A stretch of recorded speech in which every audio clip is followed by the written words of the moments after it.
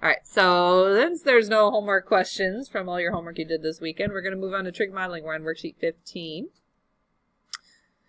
And, yeah. First, right out of the gate, we're going to talk about Mr. Rashad. So here's what we have to figure out when we are looking at trig models and trying to create the sinusoidal model. Now, the name sinusoidal is a little deceptive because kids sometimes view that as like, oh, I have to use a sine function. No. Because remember, cosine and sine are the same function, just one has a phase shift on it. So it's all about your interpretation. So make it easy. So here's what I'm thinking about. If I'm writing a sinusoidal model, I have a few things I have to interpret. First of all, I need to figure out what the amplitude value is.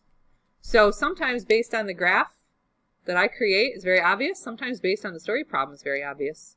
But sometimes you have to calculate it on the harder ones. So just remember that the amplitude is half of the range. So it's max minus min divided by 2. And we also have to remember if there's a reflection in our graph, this is where it would show up, right? So I'm just going to generically put y equals amplitude, and then you either put down sine or cosine. And then inside the sine and cosine function, this is where it starts to get interesting. You're going to have a b value that we're probably going to have to calculate because nowhere in nature are they like, hey, the b value is this. They might tell you the frequency or the period length, but then we can calculate the b value. Now, inside, you might see a phase shift, and very likely today you will always see, not always, but often see a phase shift because we're just going to start the function at the easiest place that we see. So I'm going to use t because they use t a lot today for time, and then the phase shift, which I'm just going to call shift. I don't have a variable to call that right now. I don't want to confuse everybody with an h because there's an h later on in the problem. And then over here you're going to have plus something. This is going to be your midline or your vertical shift. So all of these things are going to be really, really obvious once we get a really horrible sketch down on our paper. And you've seen my sketches. These are going to be worse than normal. Okay, I'm going to try my best though. Rashad and his Ferris wheel. Alright, so Rashad is my kind of dude. He needs to know exactly how high up he is on the Ferris wheel at any given moment. In fact, later on in the problem, he wants to know his height at 4 1/3 seconds. That is attention to detail. Let's read through all the information here, guys. Notice it's suggested, and on your test it'll be required, that you give a little sketch. So, blah, blah, blah. Here's Rashad. The Ferris wheel starts going. This is where he starts, like someone else got loaded onto the Ferris wheel. And he starts his little stopwatch at that point, and he notices a few things. First of all, Rashad, it takes him 3 seconds to reach the top. That clue right there tells me that along this axis, which is where you're writing down all your time information, forget 0 seconds. I know something about 3 seconds. All right, I need to bust out some highlighter lines. So, his Ferris wheel will not be scraping the ground. That would be a really awful Ferris wheel. So make sure your Ferris wheel is not on the ground. Oh, no, undo. Hold on. Got a weird line. There we go. I know some of you like to use the axes as your midlines. Just label things, right? So at 3 seconds, his Ferris wheel, or his seat, he's at the top of the Ferris wheel.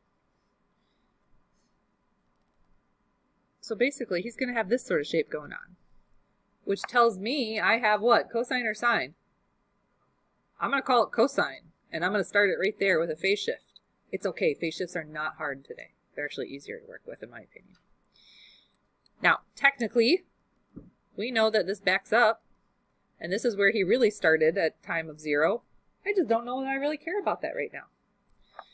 So let's keep reading. What was that height? Oh, 43 feet above the ground. So this maximum height for the Ferris wheel is 43. And then we keep reading. There's some more information in here. He also determines that it took 8 seconds for him to get back up to whatever that original position was. So that right there is period. So from any point on the Ferris wheel to get back to that same point, it takes him 8 seconds. So like for instance, from here to here, that's going to take a distance or a time of 8 seconds because that's the period. So can you help me label this marker? It's not really important that you do this, but I think it helps with your picture. Yeah, Adam tells me that means we're at 11 seconds at that point. 8 seconds later would be 11 seconds. All right, we have a lot of important information. There's one more piece out here. You just got to read it. The diameter of the wheel is how big? 40 feet. So the range of the entire graph is the same as the diameter of the wheel. So if from top to bottom is 40 feet, that means this low line here is 3, because that would be a total distance or range of 40. And then you can either calculate or visualize the midline. Well, 20 would be half of your range, 20 and 20, so you could think of it that way. 23 would be the midline then. Now, for those of us who love calculating things, maybe we find the midline by using our max plus min divided by 2 thing. 43 plus 3 is 46. 46 divided by 2 is totally 23. So, if you're a visual learner, a visual interpreter, maybe you go off the graph. I have to do everything because I have a lot of things battling against my common sense. If I just calculate something blindly and I don't see a picture for it, there's a very high probability that I've done something wrong. So I do both. I got a picture, I got calculations, I look and I make sure they make sense.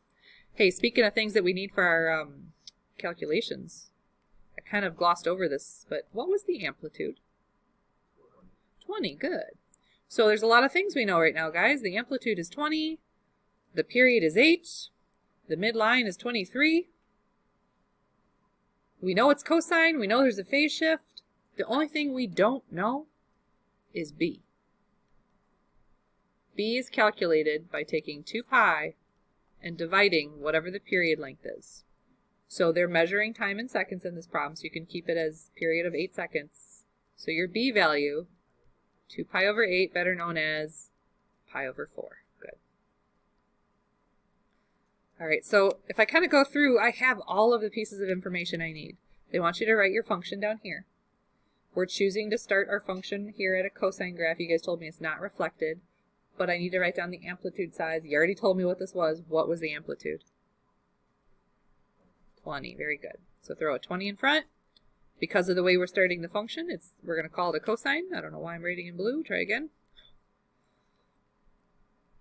Inside that cosine graph, first thing you throw down is the B value, which y'all just calculated. B was pi over 4. Now, because there's a phase shift, you have to open another set of parentheses so that B value and phase shift are separated, so it's in factored form. And this is where I do have to get kind of picky about this. They want you to use t for your input variable, so you have to use t. And then having a phase shift of, right, 3, wouldn't it look like that? T minus 3. And then plus the midline, which you found a long time ago. This k, this midline is plus 23. All right. So finding all the clues and putting them in the right spot essentially in the formula is what's a little tricky. From here on out, I'm going to make my technology work for me. So everybody go to your calculator. I need you to first check that your calculator is in radian mode, and I need you to very carefully type that function into y1. Nothing else should be graphed, no plots, nothing.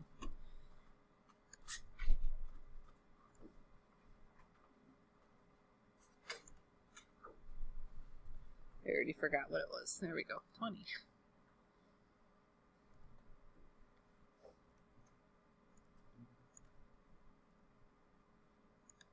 Oop, didn't want that at all. You do need those double parentheses, and you're going to have to use x instead of t. Make sure you close the phase shift and you close the cosine function before you hit the plus 23 on the end for the vertical shift. Y'all checked for radian mode. That's usually the most common mistake from kids, is they're in degree mode and it doesn't work out. Now we're going to go to our window. So in modeling questions, the windows make a whole lot more sense because x is measuring time. My window is from a previous question in first hour pre-calc. So let's look at the questions they're going to be asking me. Rashad needs to calculate things like 6 seconds, 9 seconds, 0 seconds. So for time, I'm just going to go from like 0 to, I think I went 12 seconds for no particular reason. I just got to make sure I can see enough of the time axes so I can answer all of his questions. Now for height, the y's, I can see the height range based on my graph. Remember how it went from 3 to 43 feet? So I like to give myself a little bit of extra window there. So I'm going to go from 0 to 45. Well, that's just crazy business. That's okay. You can do whatever as long as you can see what you need to see. Now when you hit graph, oh, that's magical. You could really envision Rashad up there, probably by himself, calculating. Because he has no friends, I guess. Poor guy. Oh. I can just imagine him at the top of the Ferris wheel like, hey guys, just another 0.2 seconds. You're going to be there. Poor dude. All right, so let's answer some questions. At 6 seconds, how high up is Rashad? Now you can go to your table and you can do it that way. You'd have to be in ask mode for these questions. I'm just going to go off my graph because I have a good window. So I'm going to hit trace and then type 6, enter, which I think it already was on 6. So Rashad, you are approximately 8.9 feet up in the air. Thrilling. What's the next question? 4 1/3 seconds. That is a very specific request from Rashad. Now, how do you type in 4 1/3? Because you can't say 4.3.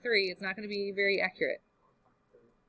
You could do a whole bunch of 3s, or you could say 4 plus 1/3, or you can say 13/3. But, you know, when we get to like life or death questions in math, you don't want to be ish in your answer. So, literally 4 1/3 is 4 plus 1/3. He is exactly 33 feet off the ground. Hot dog. How about at 9 seconds? I don't know, but I bet we can find out. Here you go, buddy. You're 23 feet in the air now. This poor dude. He belongs on the math team, I'd say. Send him an invite. This is a good time for Rashad. And 0 seconds. Remember when he started his stopwatch and he wasn't really at the ground because other people got on the Ferris wheel? Let's figure out how high up Rashad was. About 8.9 feet. So his little legs were dangling. He was calculating. That's why we didn't start at 0.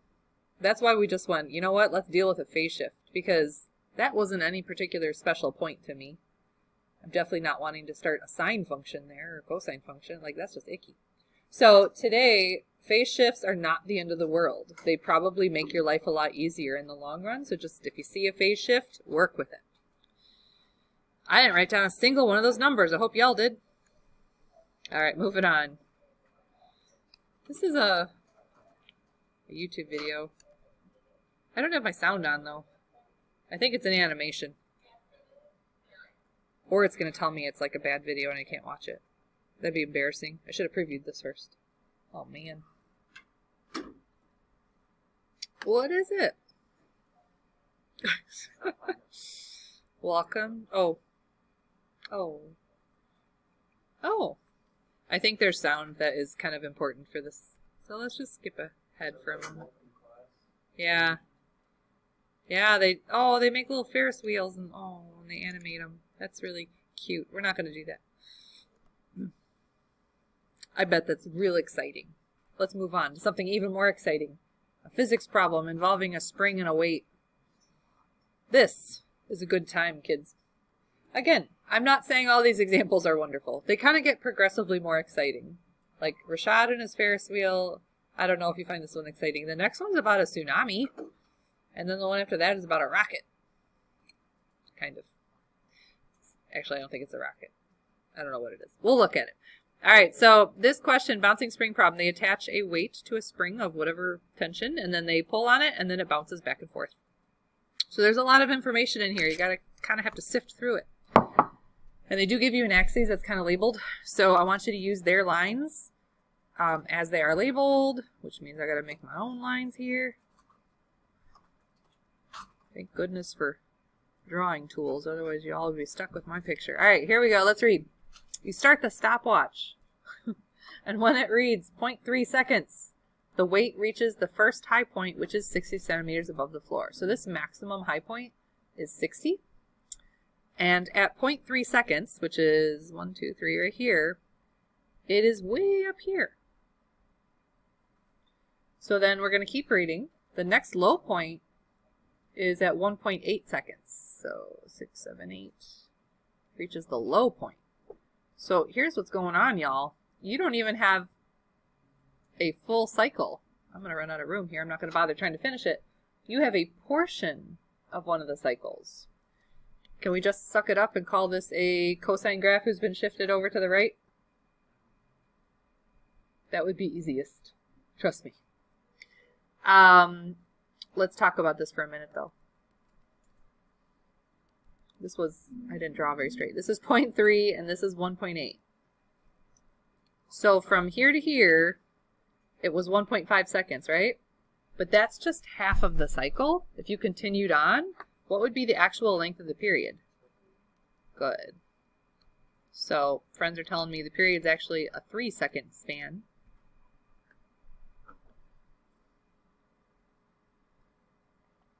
Which we know we're going to use that to calculate B in a minute.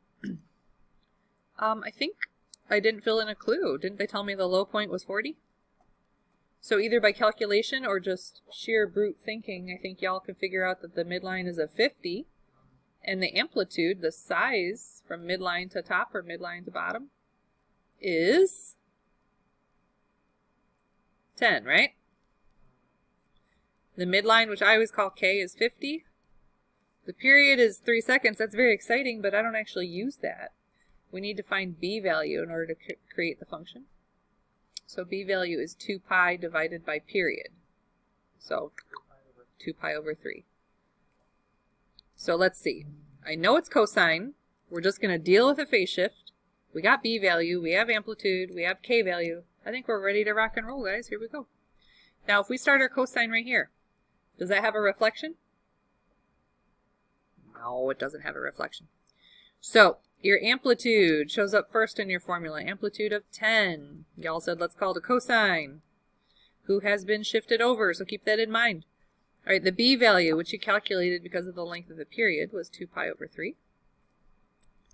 Now within the cosine function, factored out away from the B value, is your phase shift. They want you to use T. And then again, we're shifted to the right for the start of the cosine function. So T minus 0.3. Double close your parentheses there. And then your midline, your K value, is a plus 50. This is fascinating stuff. I know. Let's go to our calculator. Get this typed into Y. You're already in radian mode, so that shouldn't be a problem. I'm going to try to be crafty and insert and overtype. Let's see if it backfires.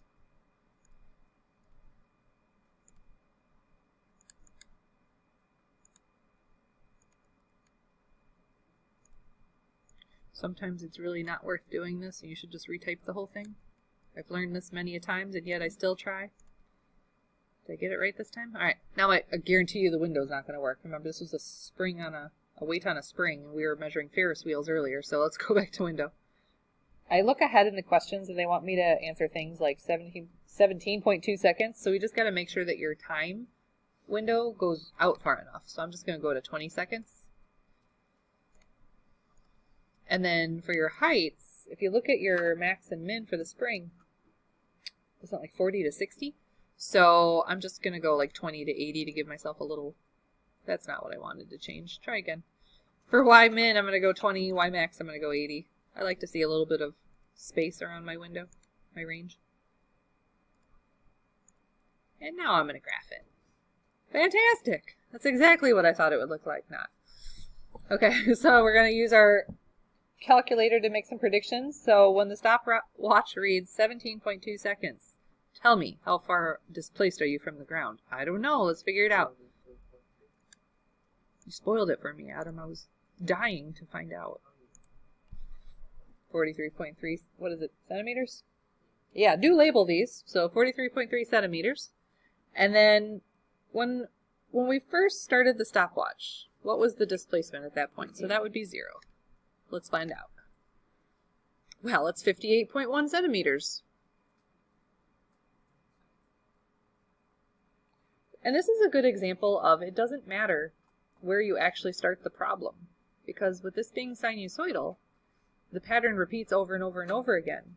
And whether they started the stopwatch at the exact moment that your lab partner released the weight doesn't matter. It's all about where you interpret the start and stop of your graph cycle. With it being patterned, it doesn't matter. We have a question coming up next about a tsunami, and that's another good case of it doesn't matter where you start and stop the time because it's patterned. Unless you're at the end of the tsunami, then it matters. then you get, yeah, a little more than just that. Tsunamis are pretty awful. And, you know, not living on a coastal place that has to deal with tsunamis, I don't really think about it, but I think we've all seen tides at least, right? So, or an animation of a tide perhaps. So, tsunamis themselves are very slow-moving, very large waves caused by underwater earthquakes. And I don't typically go in the ocean, but I know that there's a lot of space down there. It's vast, it's large. Have you ever seen a wave like underwater camera? They're very cool. So the barrel of the wave, like it looks like a barrel roll kind of, it's basically displacing volume of water and it's like swooping it under, and then for a tsunami it's pushing it back up into a trough that goes above sea level, above the normal water level.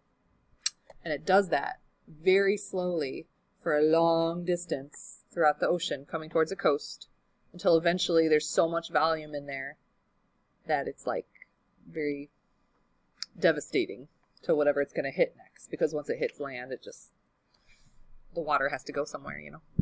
So this question, every time I do it, it kind of like blows my mind, because we're going to do a calculation at the end that tells you how long the wavelength is from like crest to crest. And that's why people, they would say like, oh, when you're 30 minutes ago you couldn't even see the wave, and then all of a sudden it's like huge. And that's because it's incredibly slow moving, and all of a sudden it's like, boom, there it is. So let's figure this out, guys. Tsunami. Fast, it says fast moving ocean wave. I guess they are fast. I shouldn't call them slow. When I think of like a wave, I think of like the power that you see on like someone surfing on them. But tsunamis, because so much of their power is underwater, you don't really see it until it's above. So, well, the water first goes down. That's a very important clue that I sometimes miss as I'm reading through these. So the way we're going to interpret this wave is from its starting point at water, the main water level, it's going to swoop down the wave, it's going to collect the volume, and then it's going to push it back up. Okay? So what I would like to do is I definitely need a little sketch. This is a good example of how some of our friends are going to be able to figure this all out without much help from the graph. And I am not one of those friends. So you, I don't know why I just drew those, so stupid. Let me move these. My lines are totally in the wrong spot. Try again. There we go. Alright. So when we decide to start graphing this, this is a good example of it doesn't matter where your stopwatch starts and stops, because you're just measuring it. They flat out tell you information in this question. It says the period is 15 minutes. So with that being said, and I keep reading, there's no sort of phase shift in this question. So let's just say our water starts at its normal water level, but then it says it's going to move down first, meaning it scoops the volume out, and it's going to come back like this. Okay? So are we looking at sine or cosine this time? It would be very brilliant of you to call this a sine graph. Now, what else is special about this sine graph? Since it's moving down initially, it's going to be reflected. So I'm going to forget that. So I'm going to hurry up and draw a negative symbol, and then leave a little space for amplitude, and then I'm going to draw sine. And then we'll work with this in a minute. All right. Period is 15 minutes, which means I should be able to calculate the b value, because b value is 2 pi divided by the period. Boom, that goes right here in the formula. And because we're not having any sort of a phase shift, I can just go ahead and put the variable t, which they want to use t this time instead of x or theta. Now there's some other information here we got to read through. It says, suppose a tsunami with, oh man, they just flat out told you this, amplitude of 10. So I'm going to stick a 10 in front, and I know that the distance from here to here and here to here is 10, but keep reading because there's another important clue out there. The normal depth of water at this point should be 9 meters. Okay, so the water level should be at 9. That's the midline. But the amplitude of the wave is going to bring it up and down 10 meters from that point. So if you're trying to fill in your graph, that's what it looks like. I just don't know that we necessarily needed all that information for the function, because the next thing I need for the function is just this plus 9 off to the backside. The midline, the normal water level, is 9 meters. Yeah, meters. All right, to your calculator. Get this guy typed in. Radian mode should still be there.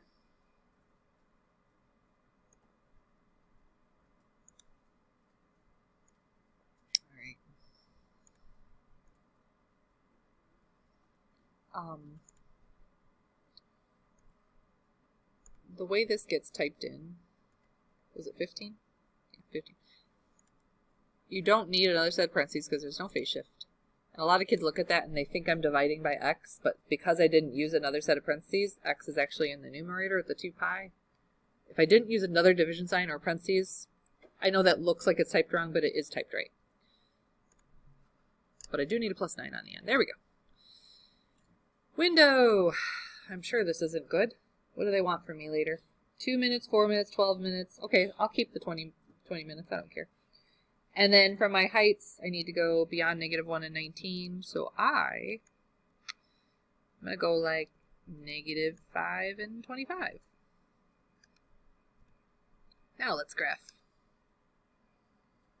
Okay, so now I can answer all their questions for them. So at 2 minutes,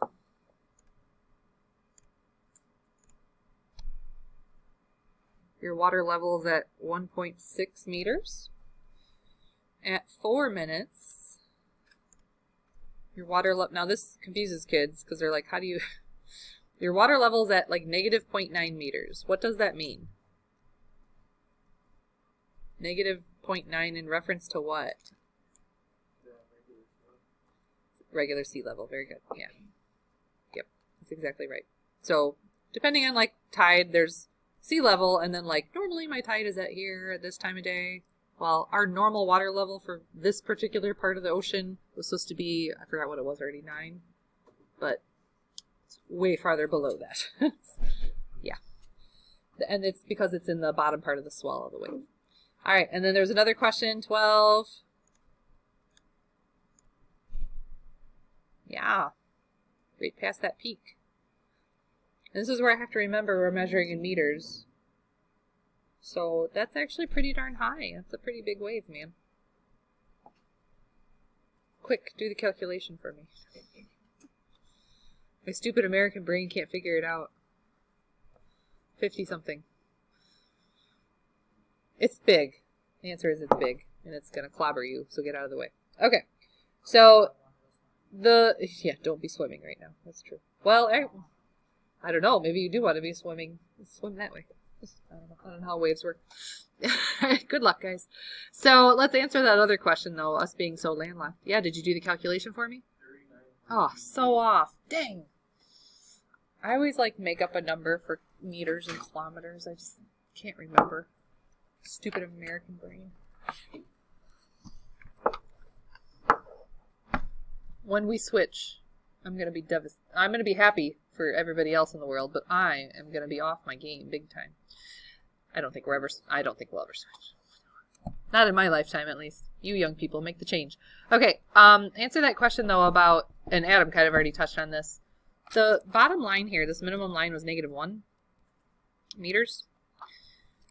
And he interpreted that as 1 meter below sea level was like the bottom of the swell. And that's exactly right.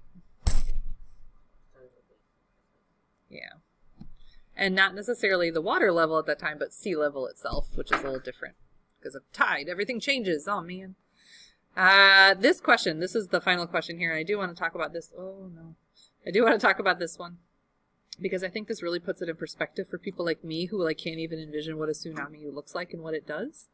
The wavelength would be measuring from crest to crest. And there's a piece of information here that tells you, and again, my American brain can't handle this, but it travels 1,200 kilometers per hour. That's fast, I think. But it's, yes, so that's fast. And I think this is what makes them so devastating, is the fact that there's so much mass. And there's so much. And you don't see them coming until they're here. And then you're like, wow, there it is. This 60 whatever foot wave is in front of me. Oh no, what was the calculations? Big enough. I don't know. We'd have to Google that. You want to fact check this one? Is this fake news, people? I don't know. 1,200 kilometers per hour. Adam pointed out something very important to me. Labels, man. We were measuring in minutes, I believe. The period length was in minutes. So the first thing we need to do is calculate this per minute.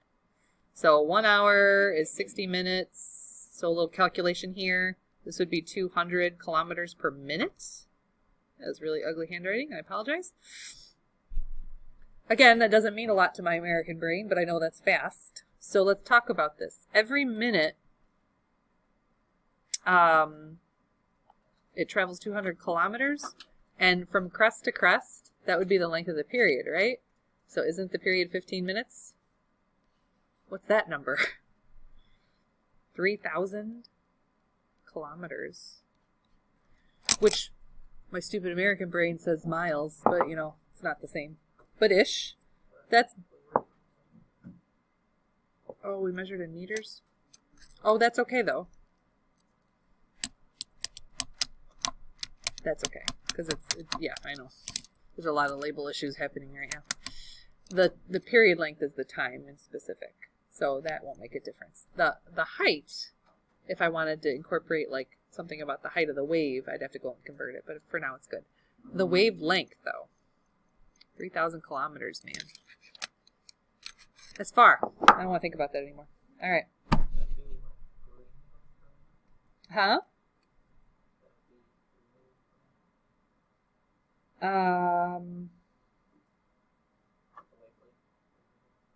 You want me to convert it? Gosh. Yes. 3 meters, yes. Per minute. That's very fast, too. Wait, no, that doesn't make sense. Something's wrong there. I don't know, Adam. Don't make me mentally calculate things in metric of all things. Let's move on from that question. Let's talk about, I love this, rocket science. This is not rocket science. This is like, hey, Bob, hold your timer up. This is not how NASA does things, guys. But the spirit is there. So when something is launched into orbit, satellite, rocket, whatever, it is launched from a launch site. So like the example they use here is Cape Canaveral. Anybody been there? Anybody been there? Yeah. It's cool, right? Yeah, I'd like to go. Did you get real close? Yeah, we took the bus tour. Ah, very neat. It sucked. It was really stormy though, and we did the bus tour where you could get out and walk around. Yeah. It was really stormy, and so they were out lightning watch. We weren't allowed to get out of the bus. Oh. But yeah, you're supposed to be able to see the vehicle assembly building from forever away, basically. Yeah. And we got to under half a mile away, and it was still too foggy for us to even see that. But it's really big. Was it worth it? Even with the storm? Oh yeah. Go back. Maybe you'll work there. We're going this summer. So, Was this for family or for? For family. Okay. Yeah. It's really fun. We saw space. So, the satellite is fired into orbit from wherever they're firing from, but it is not actually on the equator typically. Like Cape Canaveral is not on the equator, clearly from that really detailed map up there. So you can track it based on the equator. Like when they're looking at latitude, longitude lines, like it's based on the equator for, I always get these wrong. Is this latitude? Looks like a ladder. Okay, those, yeah. So when we go to kind of graph this out, I'm going to use the equator as my central point, or my central line in this case, my midline. And everything else, we'll just base off of that. So, equator, let's call that 0. So, they give you some information here. 10 minutes after it leaves the Cape, it reaches the furthest north distance of 4,000 kilometers. So 10 minutes in, so I'm just going to start my little graph here at 10 minutes. It's going to be up here at 4,000, above the equator. And it orbits in a sinusoidal fashion. That's what they're trying to get after here. It doesn't just shoot off into space. You know, it doesn't work that way. Where's the rest of it? Oh, now be careful here. Half of a cycle later, it reaches the furthest south distance. So it does one of these, right? And it doesn't quite tell you about the rest of this, but we can imagine what's going to go on. There is a clue, though. Keep reading. Oh, and that was also 4,000. Now we're going to call it negative 4,000, indicating that it is beneath the equator. Below the equator. There's the clue I'm looking for. The satellite completes one orbit every 90 minutes. That is period. So, if you wanted to fill in some information on this guy here, you sure could. We know the full period is 90 minutes, so if it starts at 10 minutes, it would end at 100 minutes, and if you wanted to label this midpoint, you could. This would be half of the period, right? So 45 minutes later would be 55. All of this, though, isn't going to help you write the function. All you needed was the period, because now you can go and calculate some things for you. All right, man, this is like your birthday, guys. I just told you a bunch of things. K, the midline is 0. The amplitude is 4,000. Clearly this is a shifted cosine graph, unless you want to get weird. And we can calculate the b value by taking 2 pi and dividing by the period, which was 90 minutes. Now this I would like you guys to simplify. I don't know why I wrote over the top of my own stuff. Pi over 45 is what I'd like to see in your function. Not reflected. All right, let's do this. Y equals amplitude. I already forgot what it was. 4,000. We decided to start it right here, so it's a cosine. We do have a phase shift and a b value, so watch out. B value is pi over 45. With a phase shift of right 10 seconds. They do want you to use t, so watch your variables. So t minus 10. And then normally I'd put a plus midline here, but our midline is 0, so I'm going to put nothing. Now, I'm all paranoid that we screwed up that wavelength question. Apologies, Internet. I feel like I messed something up in the labeling. Adam, you got me all paranoid. I'll come back to it tomorrow when I realize what stupid thing I did, because you know it happened. Anywho, on your calculator, guys, you would type this into calculator, type carefully with double parentheses and everything, and we're running a little short on time, so I'm just going to tell you in case you're not there. For 41 seconds, it came out to negative 2236.8 kilometers. Now that doesn't mean like below ground. It's measuring beneath the equator, so southern hemisphere. And then 163 seconds was negative 1236.1 kilometers. Again, southern. Oops, I skipped one. 25 was 2,000 kilometers. And then at 0, where they launched from Cape Canaveral, according to this model that we created, it's 3,064.2 kilometers, which Cape Canaveral is approximately 3,154 kilometers above the equator. So that's pretty darn good. Again, Bob and friend, when they were measuring things, they were like, period of 90 minutes. Like, I really doubt it's exactly 90 minutes, and I also highly doubt that their 10-minute measurement for the phase shift was exact, and I don't think any of these measurements are exact. So when you're talking about throwing things up into orbit, decimal points make a difference. There. There's an invisible decimal point though at that. There's no sig figs. There's not any further sig figs in that problem. Exactly. There's not any further ones. Exactly 10 minutes. Well, did it say that? It says 10 minutes. That implies exactly. Oh, I don't know about that. I'm exactly sure you got to do your homework tonight. Worksheet 16 and 17.